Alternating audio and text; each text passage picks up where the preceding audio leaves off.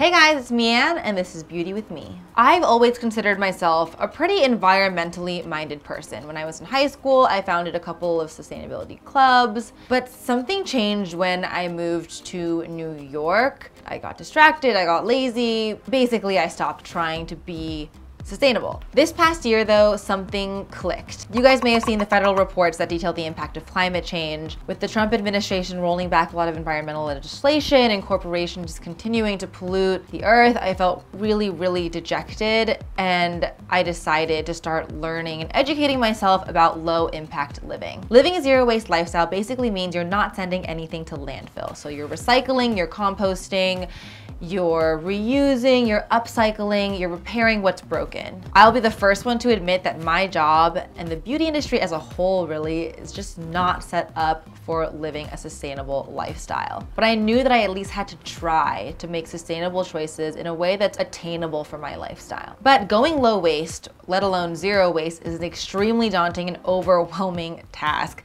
So I decided to reach out to an expert to learn more. I sat down with Lauren Singer. She's the founder of Package Free and an expert in zero waste living. Let's talk about you and how you kind of got into this journey of having this zero waste, very low waste lifestyle. It started in 2012. I was in college at NYU and was studying environmental science, obsessed with sustainability, was like constantly talking at people, to people, about all the changes that they needed to make. I went home one day after class and looked in my fridge to make dinner and realized that I was the biggest hypocrite on planet Earth because every single thing in my fridge was packaged in plastic. And then I looked around my whole apartment and all of my cleaning products were packaged in plastic. All of my beauty products were packaged in plastic. And it was actually beauty that helped me realize that zero waste was the step that I needed to take. The zero waste conversation can be very overwhelming for people. What would you say is the best way to start? I suggest to people that they start looking in their garbage cans and seeing what they're throwing away. The thing that I was throwing away the most was actually food. So I started shopping at the farmer's market, and then I started making my own beauty products. And before I knew it, just through making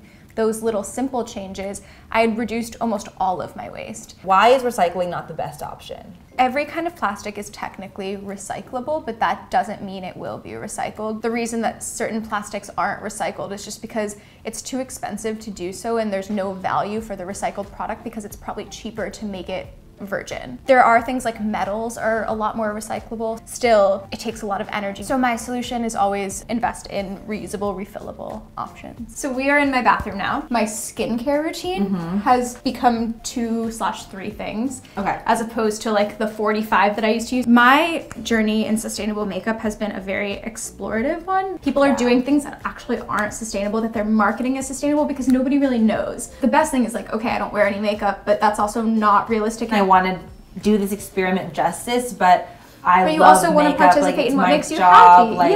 And so I want to do it the best way possible. And that's fair. And so we shouldn't like shun makeup. We should learn how to make it better. Lauren and I had a really enlightening conversation. We got to go to her store, Package Free, and kind of look at a different way to do retail, which was really exciting. It was really nice to hear from her that going low waste, going zero waste is not a one-day thing. It is a series of lifestyle choices that you can make over days, weeks, months, even years. So armed with that knowledge, I decided to design my own low-waste beauty routine from shampoo to lipstick, most of which I picked up locally to avoid having anything packaged or shipped. Before I show you the routine though, let's start with the basics. Which beauty products are recyclable and which ones are not? Paper and cardboard boxes are a pretty safe bet. Paper and cardboard is actually one of the most highly recyclable materials. When it comes to plastic though, that is a completely different story. You can check on the bottom of your beauty products to see if your products have that triangle of arrows called the Mobius loop. If the arrows have a number inside it though, make sure you check with your local community rules. Every city has its own rules in terms of what is recyclable. So definitely check your local government website to make sure you know what the rules and restrictions are. So here are some surprising beauty product packaging that is not recyclable. Pumps, pipettes, squeezable tubes, things like that contain toothpaste, all those things are normally not recycled. They're usually destined for landfill. In terms of things that usually are recyclable, caps, screw tops, aluminum, hairspray cans, those sort of things, shampoo bottles that don't have pumps,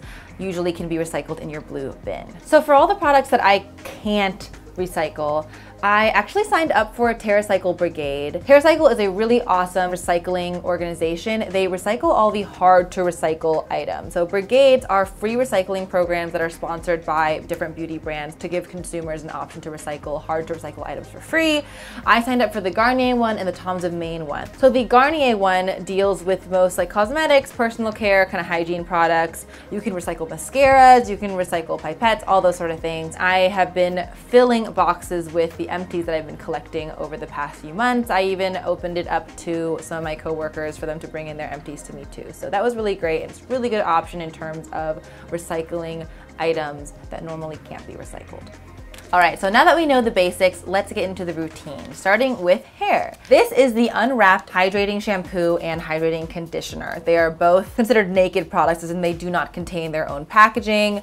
They are sent in recyclable or compostable paper. I'm a really big fan of this shampoo in particular. I thought that I would have to get used to using a product like this, but it actually is really easy, cleans hair really, really well, is hydrating, doesn't strip my hair. These are also great for travel because they're solid. You can just stick it in a Tupperware and you're kind of good to go. Next up is the brand's conditioner, which I'm not gonna lie is definitely more difficult to use. Because it's full of oils, shea butter, cocoa butter, you have to warm it up in your hands to get enough product to distribute through your mid-lengths and ends, and it just takes longer. It definitely hydrates the hair, but it will not make your hair feel super slick like some like traditional conditioners will. You do kind of have to get used to it. Another great way to reduce your waste is to invest in refillable items. So Folane is this cute little store in the West Village. They have locations all over, but they just opened up a refillable soap bar. So the initial buy, so when you buy it with the packaging for this big size, which is the 24 ounce, costs $16. There is also an 8 ounce and that costs $8.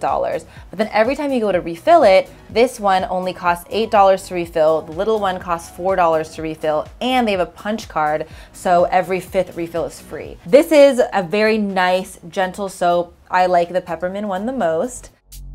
So to clean my face and remove makeup, I use this solid cleansing bar from Lush. It melts with the warmth of your fingers. It's really easy to take off, waterproof mascara, and then you just wash it off in the sink with water. Really nice, it's very hydrating because it has a lot of oils in it. I will say though, this thing melts fast. It can get messy if you're holding it too long, it'll slip out of your hand. So definitely have a soap dish or some kind of container to keep it in. On to toner. Now when I went to Package Free, I spotted these reusable, washable face wipes, and I thought this is the perfect alternative to using disposable cotton rounds. So I use this to apply my toner. So I didn't actually go out and get a low waist toner option for this video because I already have so many and it felt a little bit counterintuitive to go out and buy even more. This is the Meow Tweet Juniper and Carrot Seed Facial Oil. I've used this before. I like this facial oil. It's very lightweight, it absorbs quickly, it doesn't make your skin look too greasy. You can actually refill this at Package Free and save a couple dollars.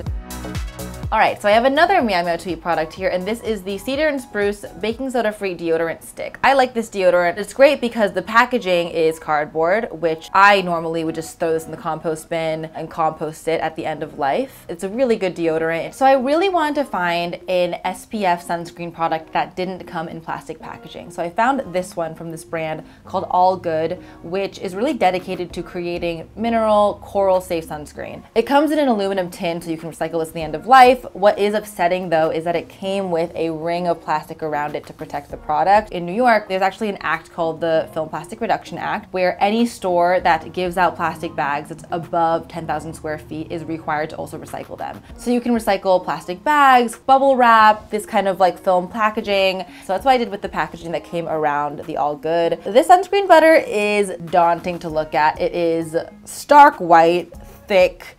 I think the base is something like a shea butter, so I was thinking it would be a good sunscreen slash moisturizer, and it actually really is. At first, you're like, ooh, it's so white, and you definitely have to rub it in a lot, but once you rub it in, it creates a nice canvas for makeup, so I actually loved the way it looked underneath my foundation and concealer. Finding a foundation that was zero waste is pretty hard. I eventually landed on the RMS Un Cover-Up foundation, which has a glass bottom and an aluminum top, both of which are recyclable, although I did realize it has a foam insert at the top, and that you do have to throw away, unfortunately. If you guys have any other recommendations in terms of great zero waste foundations, please let me know in the comments. But this one is what I use. It is a beautiful foundation concealer. If you like the Glossier concealer, I think you'll really like this. It's very dewy, it's very fresh. Definitely not a full coverage foundation though. I would say it's probably sheer to medium, but it leaves a beautiful finish in the skin. So let's talk about blush. This is the cream blush that I use. It is a beautiful product. Not only is the packaging absolutely gorgeous, you can buy refills for the product inside. This is not a cheap product. If you're looking for refillable blushes that are much cheaper, Makeup Geek has some single pans that are beautiful powders. But if you are interested in this blush, it is super creamy, pigmented, blendable. So this is another brand that I've been wanting to try. It's called Elate Cosmetics. They create refillable bamboo compacts. Bamboo is considered a very sustainable crop, and then you can get bronzers, highlighters like I did here. The packaging that it comes in is actually seed paper, so you can compost that, or you can plant the paper in your garden and grow something new. The bronzer is much more pigmented than I thought it would be. When I first used it, I kind of went into too heavy and it got a little patchy, but with some blending, it was totally fine. The highlighter is gorgeous. It's not too shimmery, it's not glittery, it just gives really nice glow. Most eye products, apart from like panned eyeshadows, are not normally recyclable. Mascaras in particular are usually destined for landfill unless you send them to recycling organizations like TerraCycle. So I decided to go mascara free during this challenge and just do eyeliner because I cannot live without liquid eyeliner. I did a lot of research to find a product that was as low waste as possible in terms of eyeliner, and I think I found one. This is the Surratt Auto-Graphique eyeliner. I have the blue shade. It is a very, very, very nice eyeliner. It has a really cool like brush tip that helps you get super crisp lines. Once your eyeliner is spent, you can buy refill cartridges for the ink, which is really awesome. So you can keep the like full apparatus of your eyeliner and just refill with whatever color you want. You do have to shake it quite a lot before the ink starts flowing, but once it is, it's great. What's awesome about it too is usually you can take these cartridges and recycle them wherever you recycle printer cartridges. Last but not least, lipstick. And I got this one from Axiology. It is in the shade Worth. It is kind of a bricky, orangey shade. I was really surprised by the quality of this lipstick. Usually kind of eco chic lipsticks tend to be kind of waxy, like sheer color payoff. This stuff is pigmented, comfortable, creamy, so nice. And it comes in a cool little like spring out package that's made of aluminum and can be recycled at the end of its life. That is it, guys. That is everything that I used this week. And really I made this video to educate myself about ways that I can make my life a little bit more sustainable. With my job and my lifestyle, I don't think I can go completely zero waste. It's just not something that's for me, and I understand that and I accept that. But I know that I can make more sustainable choices. Throughout this entire experience, I thought a lot about whether having a zero waste lifestyle is something that you can only do if you're wealthy. And I discussed this with Lauren. I think we buy too much stuff. I think using less, investing a little bit more is better, but making your own products is exponentially cheaper than buying products. Zero waste saves you money. Living low waste is something that you don't necessarily need a lot of money to do. This is the way that our parents, our grandparents, everyone like pre-50s when the plastic boom happened have always been living. They repaired the things that were broken. They didn't buy what they didn't need. There wasn't this culture of single-use disposables. I know it sounds hypocritical given that my job is all about consuming beauty, but there's gotta be a middle ground. I'm not telling you to throw away all of your makeup right now. I'm certainly not going to do that.